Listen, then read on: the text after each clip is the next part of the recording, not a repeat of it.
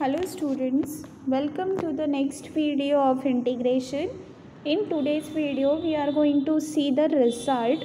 This result says that if integral e raised to x into f of x plus f dash x dx is given, then we do not need to solve this. We just use this formula, and according to this formula this will be e raised to x into f of x plus c.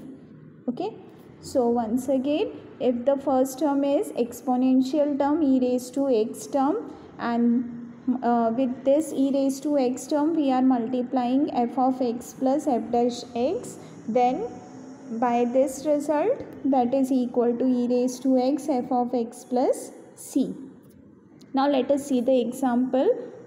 So the first example is I is equal to integral e raised to x into sin x plus cos x dx. Okay, so here we know that if function is sin x, then derivative of this f of x, derivative of sin x is cos x, right? So this is exactly in the form of result. Result is integral e raised to x into f of x plus f dash x dx. Okay, so here function is sin x and derivative of sin x is cos x. Okay, so that is equal to e raised to x into f of x, and that means e raised to x into sin x plus c. Then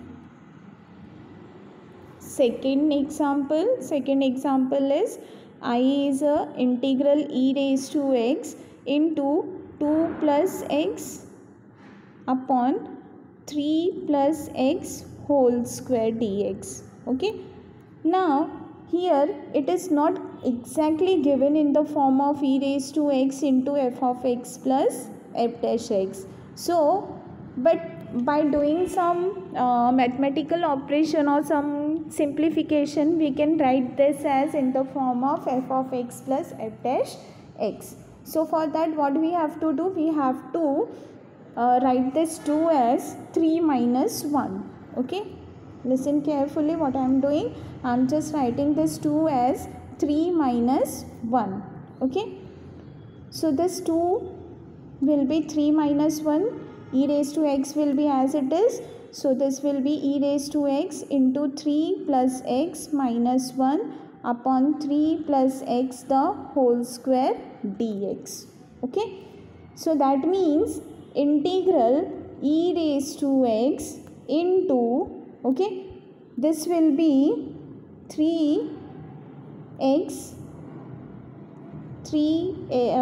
plus x upon 3 plus x whole square minus 1 upon 3 plus x the whole square dx, right? So this will be cancelled, so it will be a integral e raised to x into 1 upon 3 plus x minus 1 upon 3 plus x the whole square dx.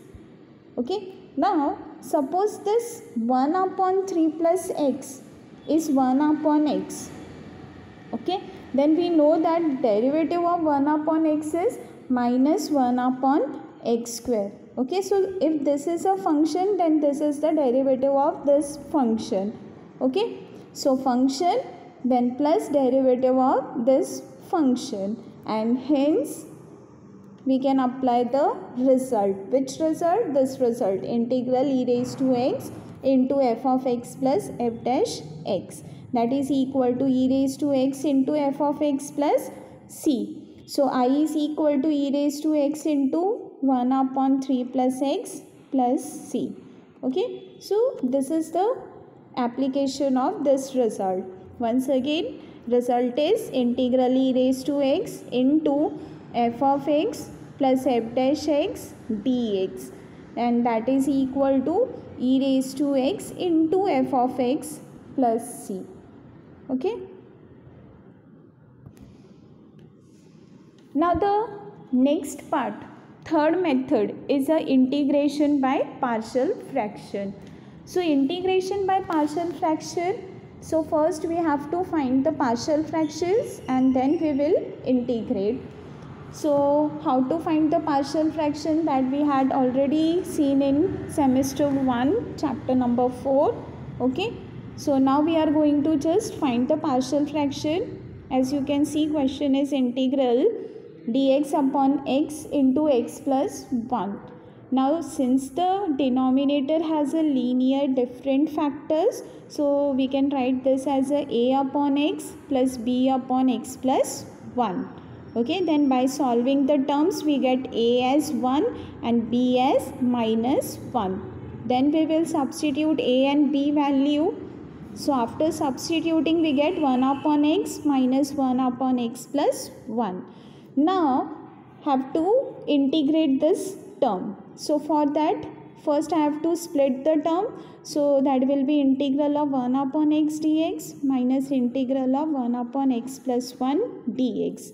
Now we know that integral of 1 upon x is log x minus integral of 1 upon x plus 1 will be log mod of x plus 1 plus c.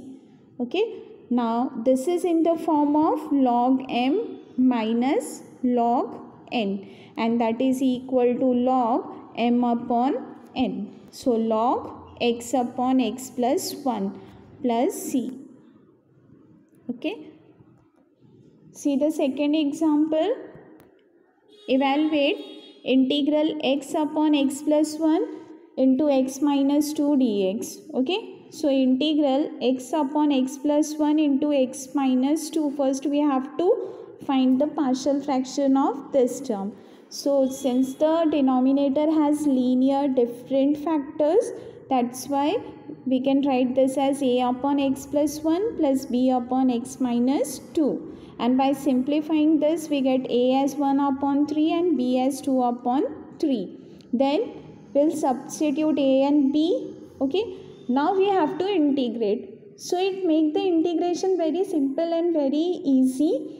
So 1 upon 3 is a constant term.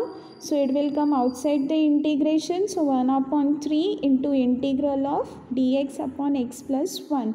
So that will be log x plus 1. Then 2 upon 3 is a constant term. So it will come outside. And integral of 1 upon x minus 2 is log x minus 2 plus c.